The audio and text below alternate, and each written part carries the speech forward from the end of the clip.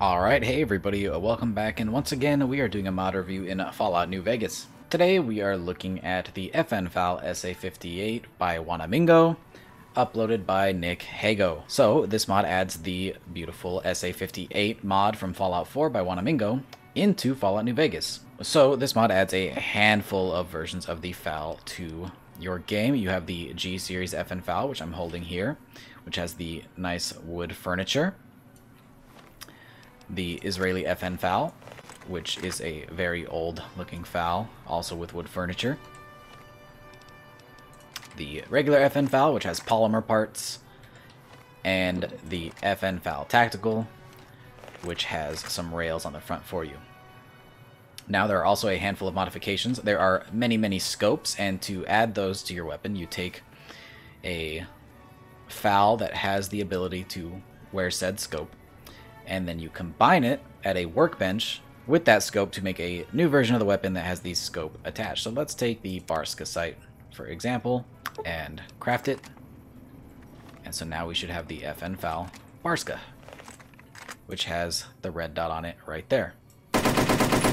This mod alone does not feature custom animations, but instead uses the service rifle animation, but that still works pretty dang well. Excuse my rapid reload perk there.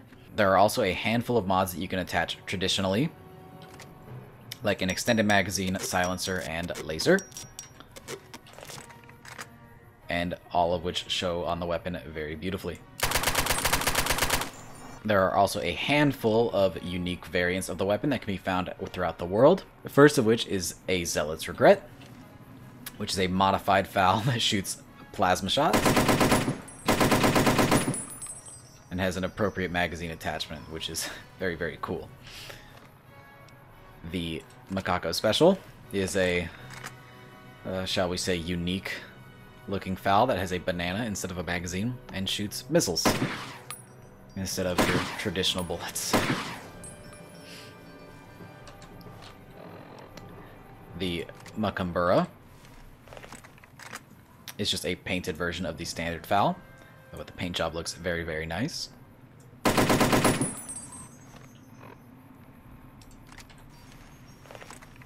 The Operator features a silencer and a very nice scope on there.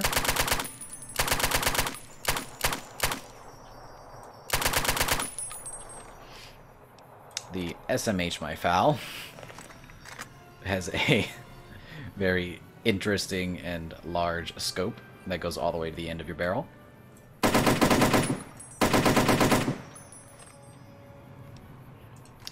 The Final Minute has a very cool blue pearlescent and features an ACOG scope with quite a bit of zoom.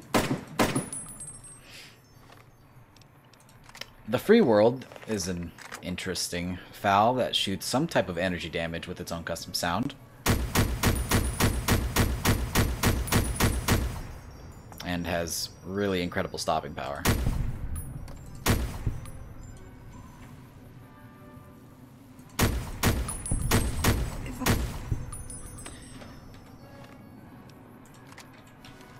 The White Mink features a white pearlescent over the entire gun.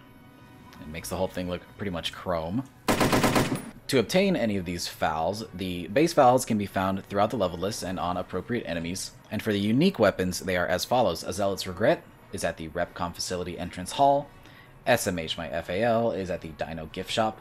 The Macaco Special is in the Boomer Workshop. The White Mink is at the Ultralux Kitchen. The Operator is at Helios 1 next to the mainframe. The Free World is inside the Enclave Bunker. The Last Minute is at Bitter Springs inside a police car. And the Macambura is in Jacobstown in one of the bungalows. Additionally, there are 3 cheat chests outside of the back of the Goodsprings Schoolhouse, which have the weapons, attachments, and all of the uniques inside.